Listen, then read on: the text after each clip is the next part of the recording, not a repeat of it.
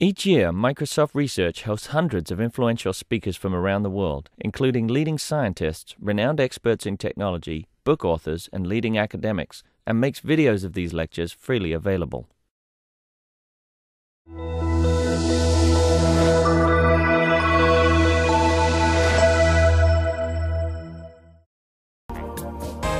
afternoon. It's awesome to see so many people here. I honestly kind of sort of didn't believe that many people still read books in the world. Given our next speaker, it's possible just as many people read The New Yorker, but I'm pretty excited. Normally, I like to actually read the book before I introduce the speaker. Unfortunately, I was in Southeast Asia for the 10 days. The book's kind of just out, and I got it literally last night, and I figured, okay, what the heck, I'll start. And I made it through the first 200 pages or so it's eminently readable. Is really great. I think Malcolm Gladwell's been at The New Yorker since 1996. We certainly know him from Tipping Point, Blink, Outliers, What the Dogs Saw. I know a lot of us have read his stuff. I'm really looking forward to him generating some interesting conversation ideas. And please give a warm Microsoft welcome to Malcolm Gladwell.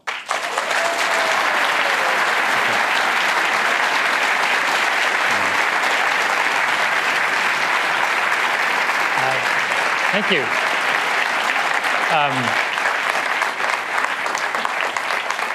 It's a real pleasure to be here, to see so many of you. I can't remember how many times I've been here to Microsoft, but it's now many. Each time I come here, there's more and more campus.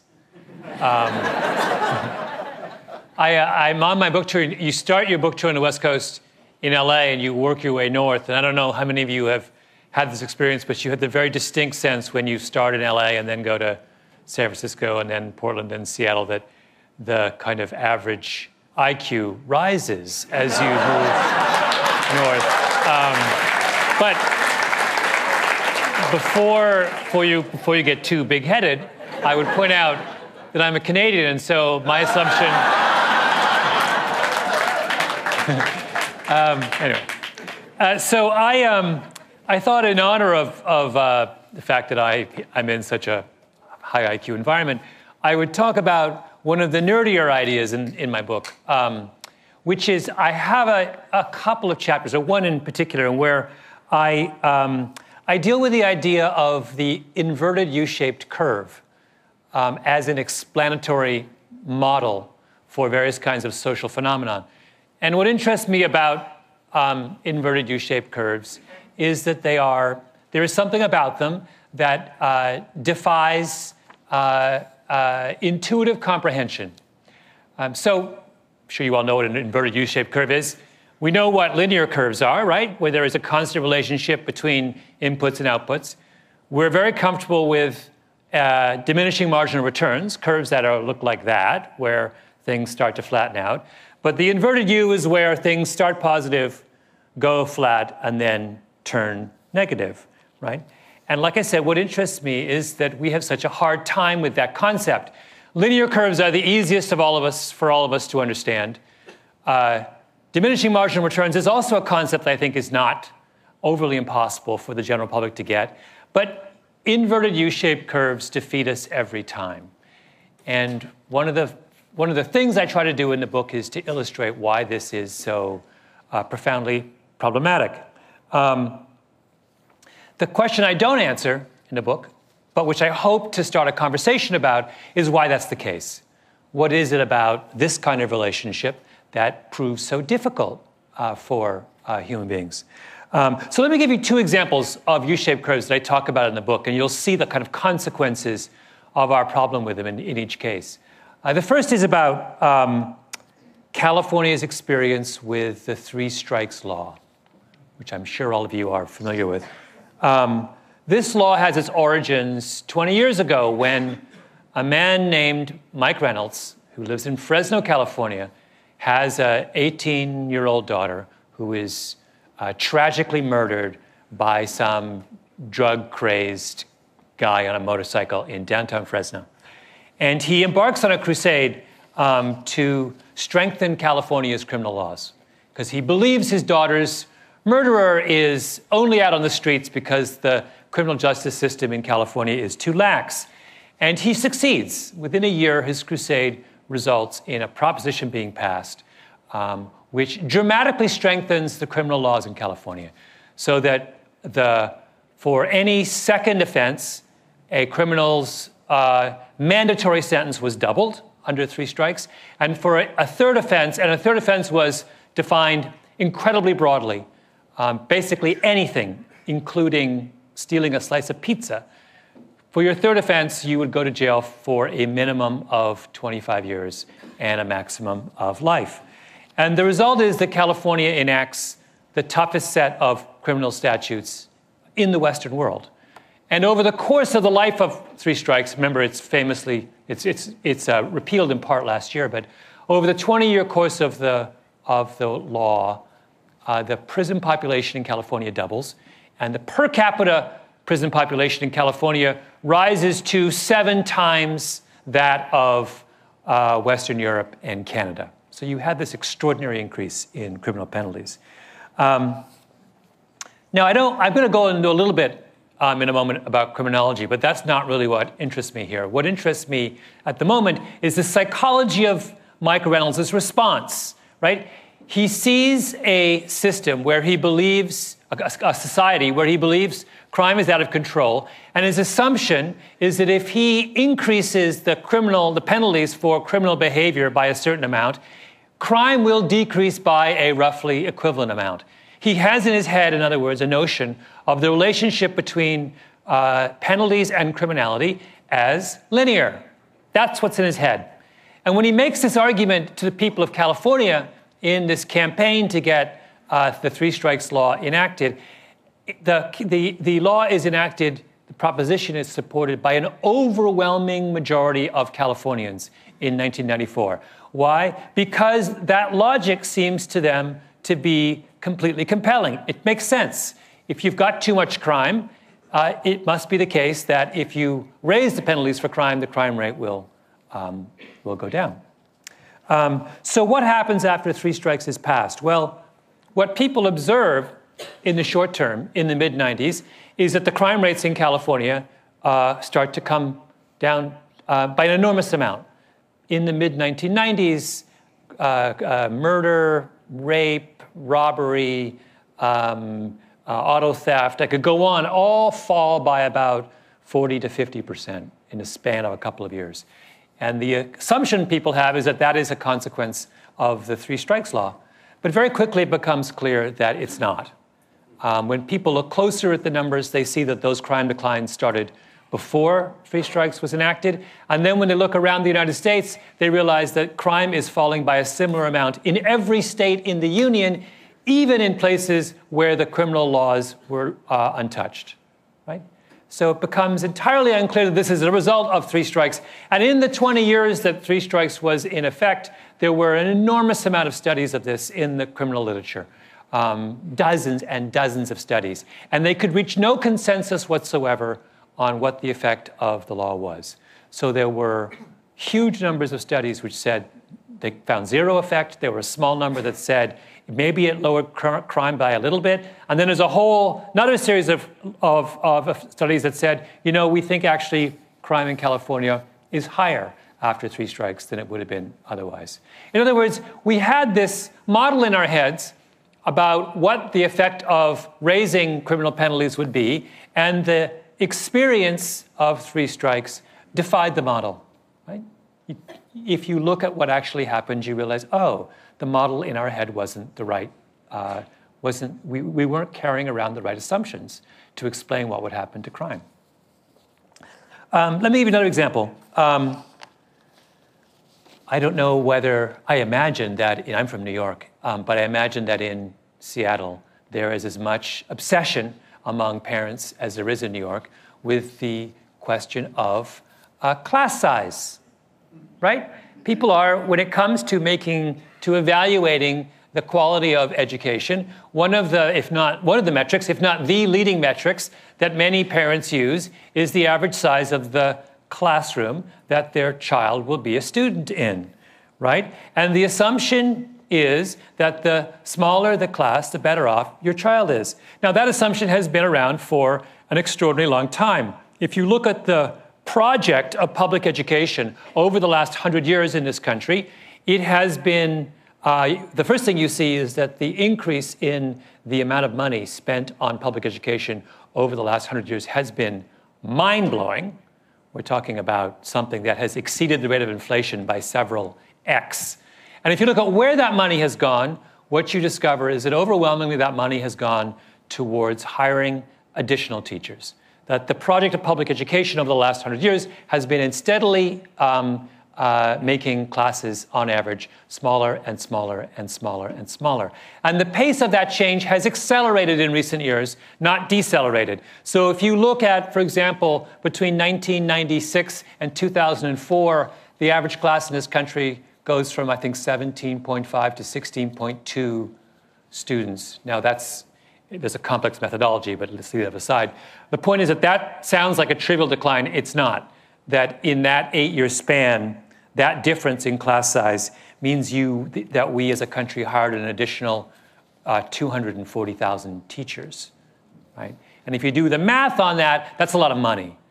There is almost no intervention you can do in public education that costs more than reducing class size. It dwarfs everything else in terms of cost, which makes sense, right? You hire more teachers, if you think about a teacher and their pension and their health care and all that stuff, you're talking $80,000, $90,000 a year, and then you've got to build classes to accommodate them. That's a lot of money at the end of the day. And it's reflected in the taxes that you pay, right?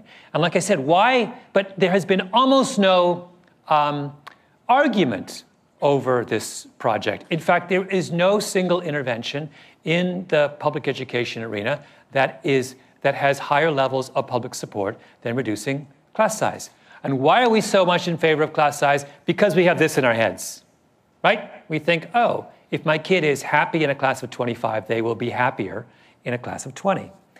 So what does the evidence say? Well, it turns out that the evidence on class size looks an awful lot like the evidence on 3 strikes.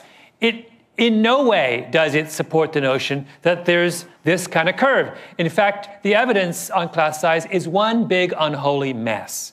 There are a mountain of studies. When I say a mountain, I mean quite literally a mountain. I could fill this room with the studies that have been done on class size over the last 100 years, and they reach absolutely no consensus. Perhaps the best, one of the best and most famous studies to give you a sense of how confusing this field is, was done a couple years ago by an economist named Carolyn Hawksby. And she takes advantage of this really interesting natural experiment, which is present in the state of Connecticut. Connecticut is a state that has tons and tons and tons of very, very small school districts. So lots and lots of little schools. And if you think about little schools and little districts, they're going to have far more variable enrollments than large schools and large districts, right? And not only that, Connecticut has this law which says that every class has to be capped at 24 students. So what you see are these wild swings in the sizes of classes from year to year. One year you've got 48 kids and you have 2 classes of 24. One year you've got 49 kids and you have classes of 16, 16, and 17. With the same teachers, in the same town, in the same school, with the same economy, with the same parents, with the same beautiful natural experiment. What you do is, what she does is she accumulates 30 years of data, and she looks at all 650 elementary schools in the state of Connecticut, and she just says, look, in those years where completely randomly there's 16 kids in a class, or 17 or 18, how do the outcomes of those kids compare with the years in which there's 24? And what does she do after she accumulates this beautiful, enormous data set? What does she find in the difference between the performance of kids in the small classes with the performance of the kids in a large class? 0, nothing, goose egg. And I say 0, I mean actually absolute 0. She's not talking about something that's kind of, it's there, but it's not terribly statistically significant. She finds a statistically significant 0, right? Now, if you look at take the 300 best class sizes. Some of them aren't very good, but you take the 300 best ones and you do a meta-analysis, you find basically the same thing. 15% of the studies on class size show a significant, although albeit very small effect from reducing classes. The balance, 85%, either shows 0 or a negative effect from reducing class sizes. That is not a terribly overwhelming support for the notion that classes should be smaller. In other words, we have spent tens, if not hundreds of billions of your dollars, also mine, by the way. I'm no longer a Canadian. I live here now, so it's my dollars too. We have all spent billions and billions of dollars over the last 25 years on this accelerated course of reducing class sizes, and there is absolutely no evidence to suggest that has made our kids better off. We've gone around with this model in our heads, and it's the wrong model, right? So what is the right model? Well, I think the right model here is the same as the right model in the case of crime. We should be thinking about this, the inverted U. So let's go back and think about the inverted U for a moment. An inverted U curve obviously has 3 components. There's the left side of the curve, where the relationship between inputs and outputs is positive. There is the middle part of the curve, where the relationship is neutral, right? And then there is the right side of the curve, where the relationship is negative, where the process that we observe to be advantageous in the beginning turns into a process that is disadvantageous. And what I would argue is that the U-shaped curve fits many more social phenomena in our society than we care to admit. In fact, it is the most powerful intuitive way of making sense of the kinds of things that we are interested in as a society. So if you fit the U-shaped curve to the question of class size, it works perfectly. You divide up the studies that are out there on class size according to the sizes of the class that they're dealing with, and all of a sudden you see, oh, right, now this works. So if we start with the very, very large classes, 45 kids, and we reduce them to 30, are the kids better off? You bet they're better off, right? It's a famous study done in Israel, because Israel had very, very large class sizes and began to reduce them. And what did they observe? The kids are better off in a class of 30 than they are in a class of 45. Of course they are. 45 is crazy. 45, all the teacher is doing is try to keep order, right? They're a traffic cop, that's it. They're not giving anyone any kind of individualized attention. They can't even remember the names of the kids in their class, for goodness sake, right? You go to 30, everything changes. And so we do see, by the way, the effect sizes between 45 and 30 are not huge, but they are significant. We're absolutely better off in that situation. Then what happens? Well, you get into the 20s, and it's pretty clear that you're in the flat middle part of the curve. You can't see huge differences between 26 and 22, or 25 and 20. They're just not there. And when that Carolyn Hawksby study I told you about in Connecticut, that's a lot of what she's getting at. Most of the effect sizes she was looking at was comparing were in that low to mid 20 range. And there's just no evidence that it makes one whit of difference whether you're in a class of 24 or 21. Why is that? Well, part of it has to do, we think, with the fact that one of the principal assumptions behind our belief in the efficacy of smaller classes is untested and may actually be wrong.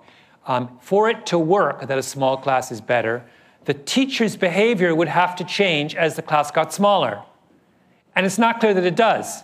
So, for example, if I were to cut the workload of everyone in this room by 25%, one of 2 things could happen. You could either work the same number of hours, but just spend an awful lot more time on the remaining 75%, or you could go home early. Right? Now, I'm not saying that this group would necessarily choose option 1, or option 2. But our observation, but our observation of teachers is, as a group, they choose option 2.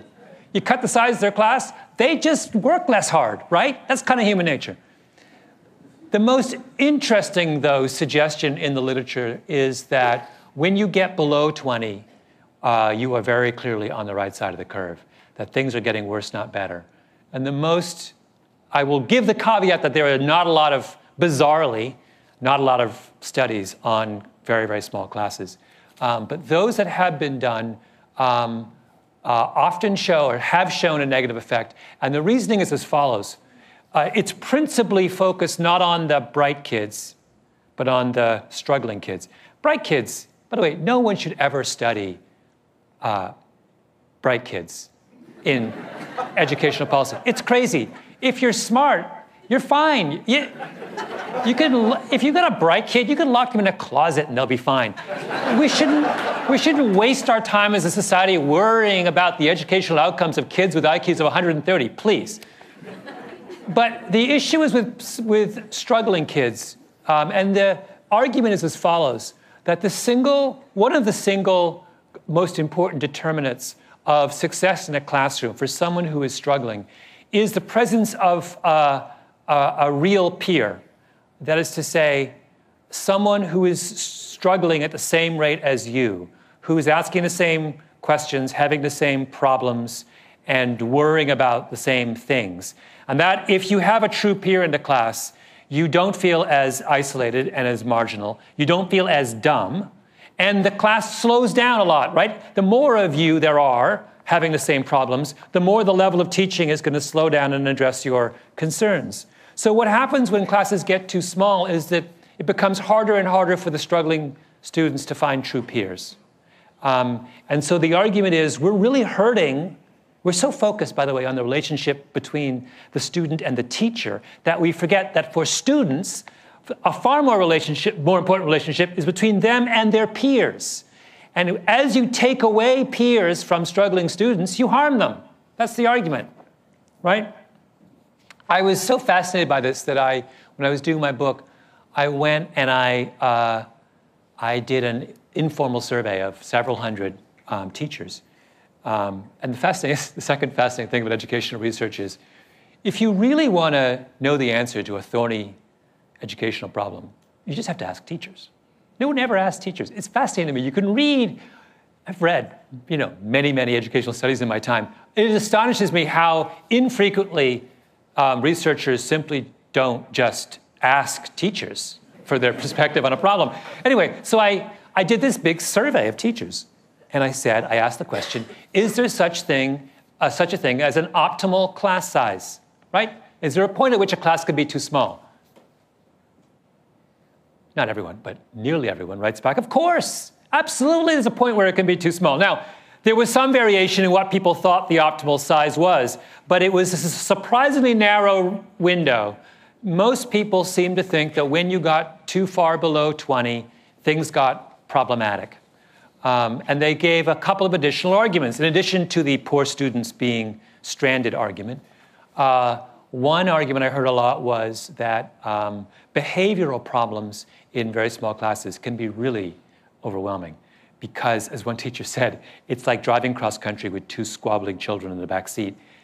When a class gets too small, one problematic dynamic between two kids dominates the whole class. They can't hide from each other, right? And it can be so disruptive because they're just on each other's throats. The other more important argument was that you can't get discussion going, particularly as kids get a little bit older. When you start to get into young adolescence, and students start to get very self-conscious and don't like the spotlight being shined on them. And you want to have, the hallmark of a successful educational experience is a diverse amount of discussion in the class, right? All the great teachers, that's what they do. They get a discussion going because, again, kids learn as much, if not more, from their peers horizontally as they do from their teacher vertically. Well, too few voices in the class means that the discussion suffers. There's just not enough viewpoints, not enough experiences, and the kids are feeling very, very scrutinized in a small class. And you have these, and all these teachers would tell me these stories about the time I had 14 kids. It was a nightmare, right? You just could not get any kind of life going, and the class wasn't exciting, right?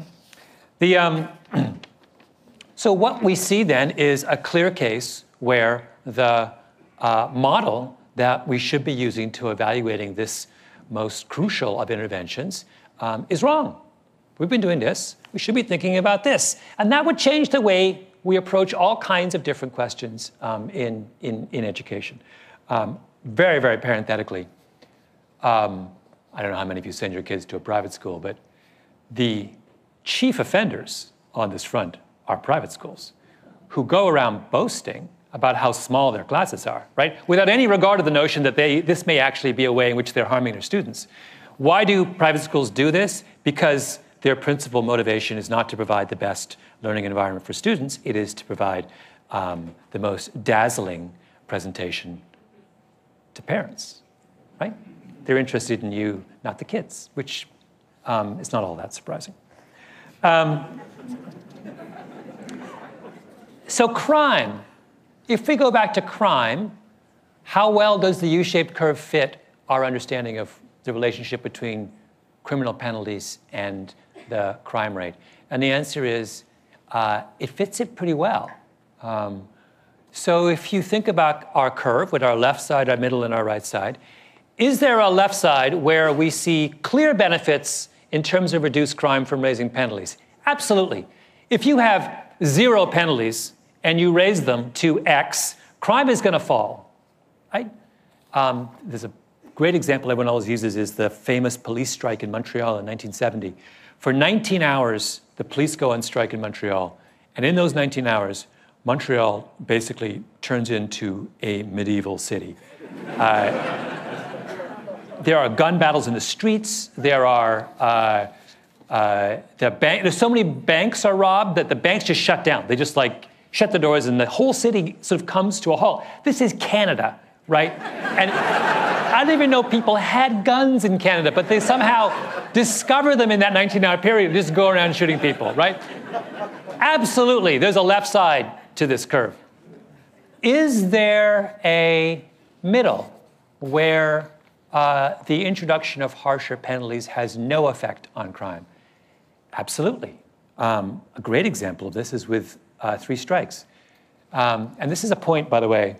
This is one of those arguments. I have tried to make this argument to, let's just say, less sophisticated audiences. People refuse to believe this argument. So I'm just going to say. They refuse. I don't know why. This is really hard for people to grasp. But, OK, here's how it goes. You won't have any problem with this. Under the 3 strikes law, the average age in which someone was convicted of their third strike was 37 years of age.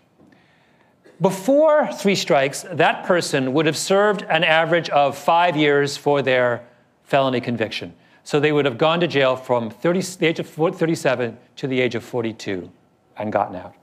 Under 3 strikes, they went to jail essentially for life.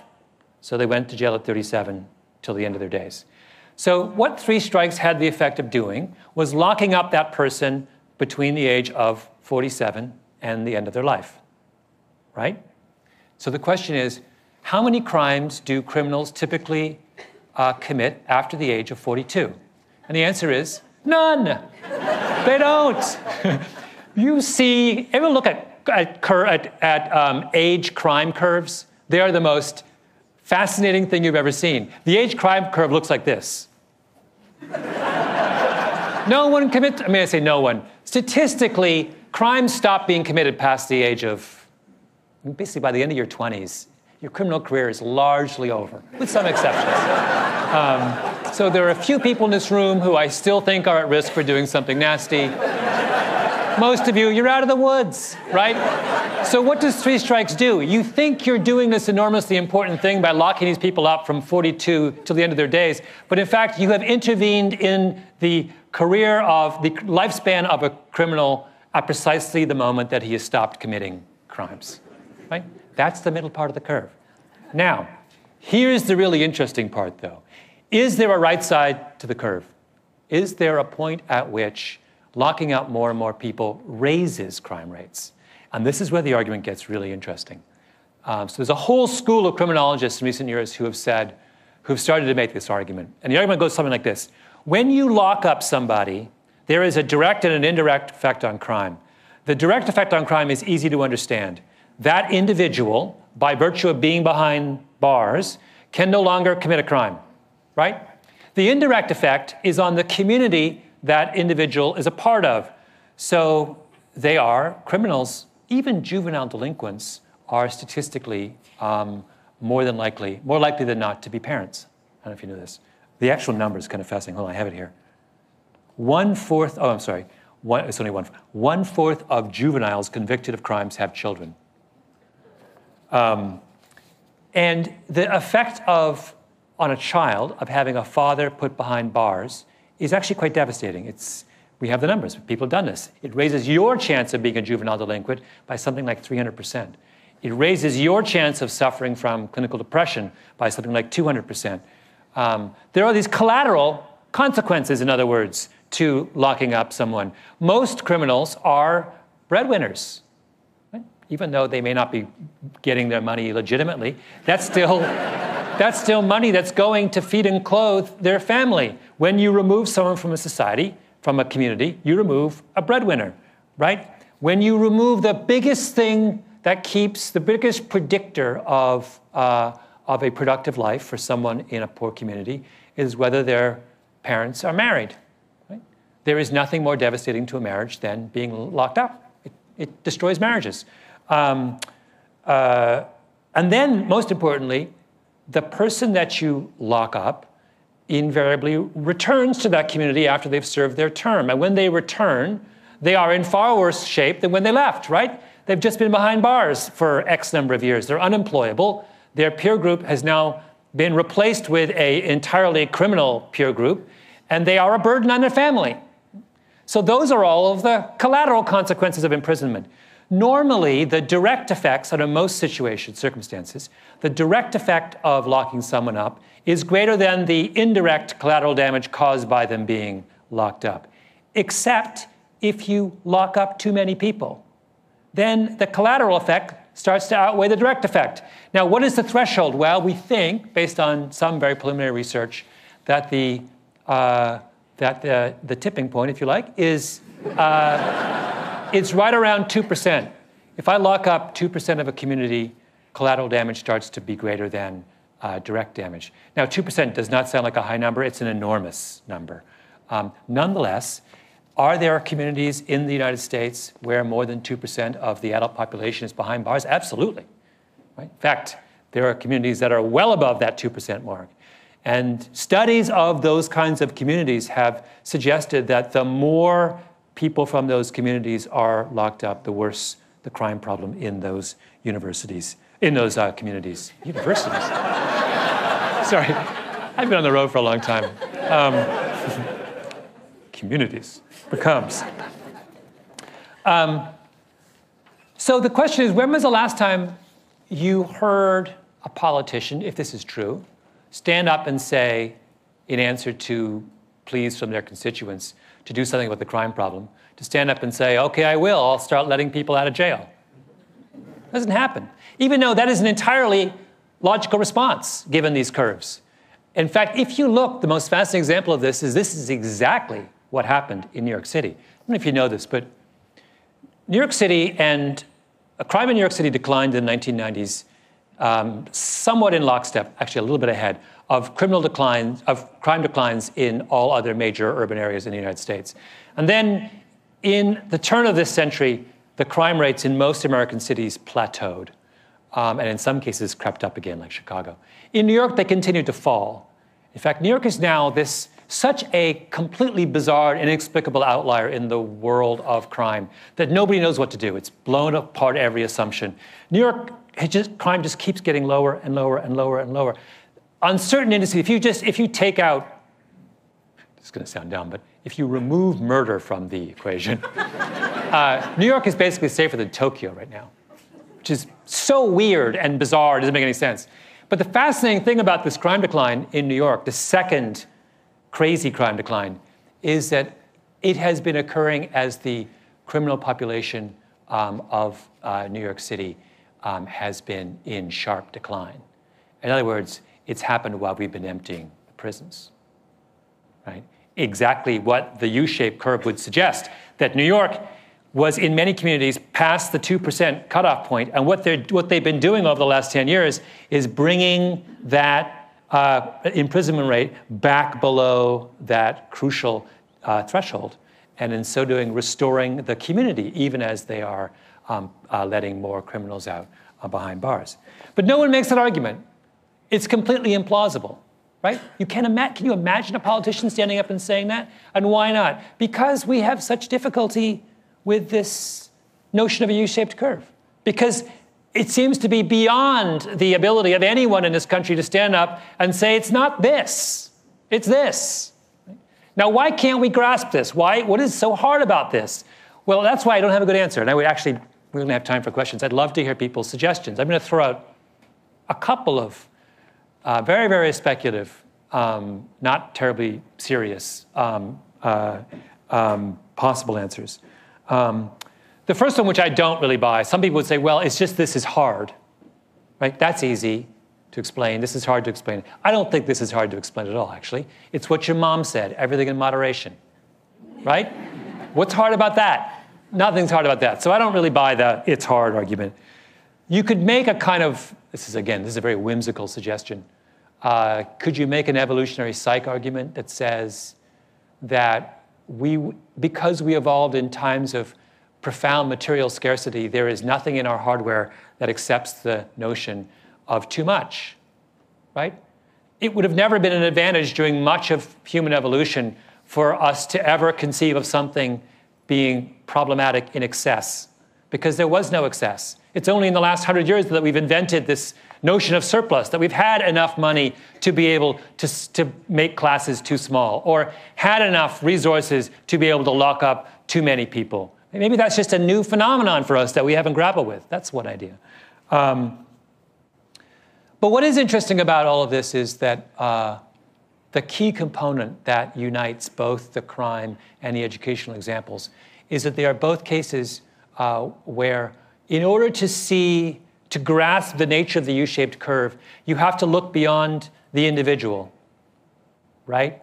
If all you do is think about a student standing by him or herself, a student in isolation, you can't see the problem with classes being too small. You have to understand that the student is part of an ecosystem in the classroom and is dependent on their peers. And so you take away too many of the peers, the dynamics become problematic. Same thing with criminality. In order to understand the problem with locking up the criminal who's in front of you, you have to understand that the criminal doesn't act in isolation, that they have families and they come from neighborhoods, and in some bizarre and paradoxical way, their families and neighborhoods depend on them. And if you target too many people like that, you're harming everyone who's still at home. In both cases, in other words, it requires us to have not just a different kind of mental model, of mathematical model, it requires us to have a different kind of social model. It requires us to understand that human beings don't stand alone in the world. They're part of larger groups. So, thank you.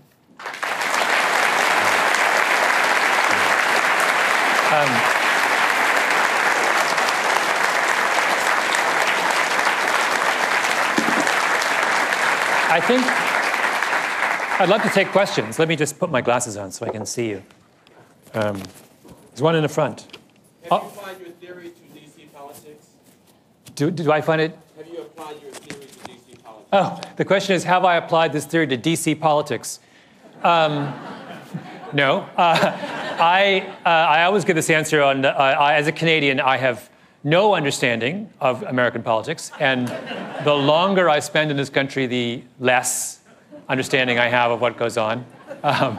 But certainly I mean, you know, if the lesson of everything I just told you is what your mother told you a long time ago, that everything in moderation, that certainly is something that could be, is worth saying in Washington right now. Sure. Sure. You were looking for theories. I think it's because people think linearly. You were saying how, you know, we can't get used to the idea of having too much, but it's even more than that. If the stock market is going up, people assume it's going to keep going up, and if it's going down, they assume it's going to keep going down. They can't even recognize a simple, you know, pattern. Yeah. So this is like impossible because it goes up and down at the same time. This is I'm going to repeat the question because I'm not sure all of you heard it. It raises a really interesting point. So the questioner said, made an analogy to the stock market, that people even have difficulty in the stock market in understanding that just because it's going up now doesn't mean it'll always go up, right? There's some part of us that wants to extrapolate indefinitely from that kind of upward momentum. What's fascinating about that is is absolutely true. But in recent years, there's been a lot of work to suggest that is true specifically of Western cultures. There are clear differences in the kind of bedrock mental assumptions or cultural assumptions held by people in the East and people in the West. And so for the longest time, psychologists make that observation, but they were doing all their studies in Western Europe and North America. And the minute they started to do those studies in China or Japan or Korea, they discovered that people didn't lock into those kinds of relatively simplistic relationships. So it may be something weirdly specific to the kind of analytical package that people carry around in the West. Certainly, by the way, this just occurs to me. If you go to countries like Korea, for example, the classes are really large compared to American classes. No one seems to assume that the kids would benefit from a dramatically smaller classroom. And by the way, their students dramatically outperform ours in addition. Sure. Hello. So in one of your interviews, I remember you saying that having too much money can be a little problematic. So I'm just wondering if personal wealth follows the same bell curve. Question. Yeah. Does personal wealth follow an inverted U-shaped curve? And the answer is, I have a chapter on this. Yeah. But the way to answer, the most specific way to say it is that parenting clearly is U-shaped. It is very hard to be a parent if you have very little money. And as I give you more money, your job as a parent gets easier. Absolutely. Is there a middle part of the curve where that effect starts to level off? Yes. We can argue about what the number is, but most of the happiness research says that around $75,000 or $80,000 a year, you stop seeing monotonic increases in happiness associated with wealth. Then is there a right side? And so I hung out, you guys will be very intrigued by these observations. I hung out when I was writing my book with all of these children of very, very wealthy people. And in order to see whether the kind of thing, all of us have a cliche in our head about the spoiled rich kid, right, who can't make. And if you talk to people who do counseling of wealthy kids, and there's, by the way, an entire ecosystem of psychologists who do nothing but do this, and they will say, well, that's absolutely the case. You would not believe the level of dysfunction among wealthy kids. So I began to interview lots and lots of wealthy kids, and I have to say, whoa. And you realize that what's going on is that exactly what I said, which is that the task of being an effective parent begins to get harder again when resources pass a certain threshold amount. And it's not impossible to be a good parent if you're wealthy. It's just harder. Harder in the way that it's hard to be a good parent if you have too little money. And the classic example, this guy James Grubman gave me this beautiful way of phrasing it. He said, you get into these can't, won't problems. That if you are a middle-income parent and your child says, I'd like a pony, you say, we can't. And the kid very quickly understands there's a whole range of requests they can make that will never, ever be granted. They're just impossible, right? You're not getting a pony. I mean, you don't need to say anymore. You just say, it's not happening, right? If you have $100 million and your kid says, I want a pony, you can't say, we can't have a pony. You've got a private jet. Of course I can have a pony, right? So now, if you don't want your kid to have a pony, you have to be capable of making not a can't argument, but a won't argument.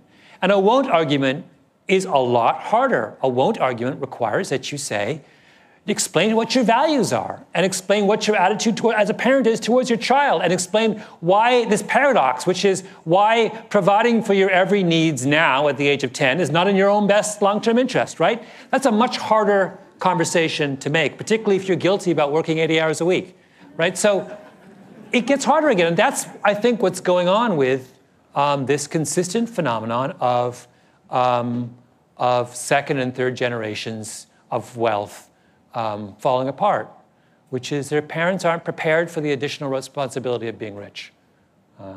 So absolutely, there's a U-shaped curve. Sure.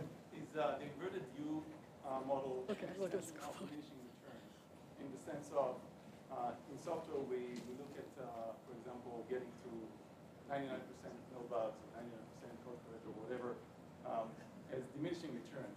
To invest 90% in the last 10%, would it actually apply here in terms of becoming an inverted?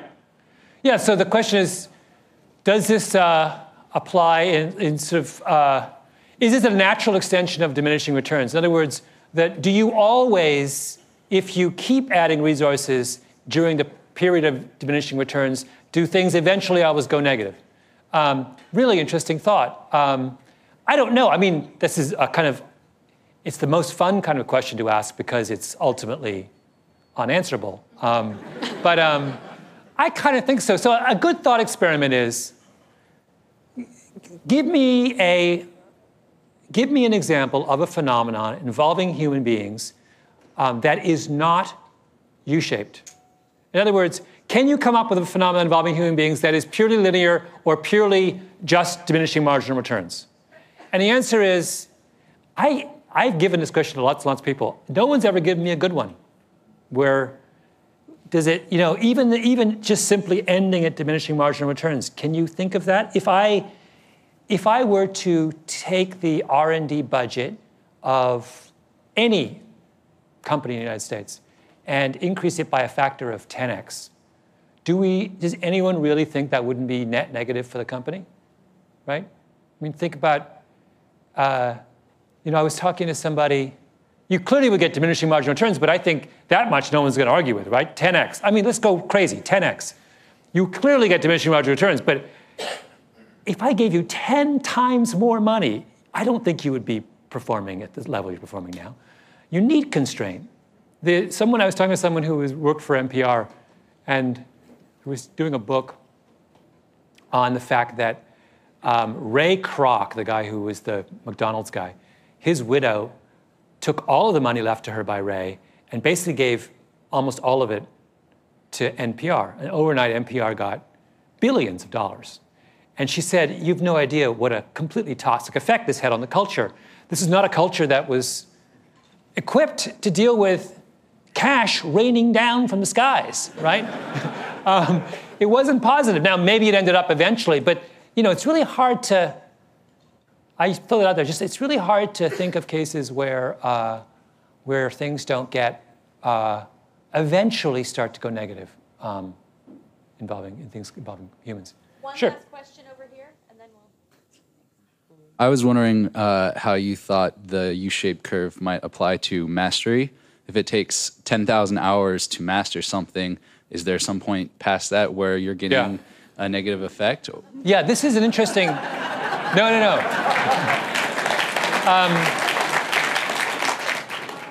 This is a very... So there's a huge...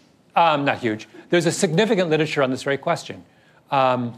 So if you... And it does, I think, fit into the U-shaped model. So we don't think... We clearly think... So what we're describing with the 10,000-hour rule is the left side of the curve.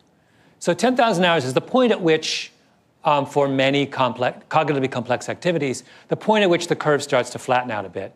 And we're getting... Another way of saying that is past 10,000 hours, you get diminished returns from additional practice. But the really interesting question is there a right side?